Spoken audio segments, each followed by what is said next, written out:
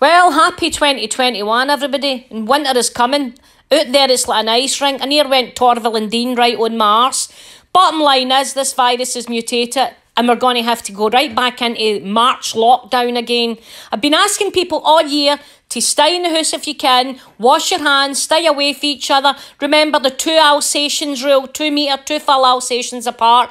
Obviously, a lot of people have been following the rules, some people haven't. So we're going to have to shut down the schools, shut the shops, the whole fucking things, tools in the store, we're back to square one. I'm asking you all not to go out, fuck this off and end up the NHS is going to be overwhelmed. It's that simple. And it doesn't matter how many people in the opposition say what you're doing about this. I don't have a crystal ball. We've got the vaccine. We're trying to roll it out. We're asking everybody to do their fucking best and try and keep away from each other.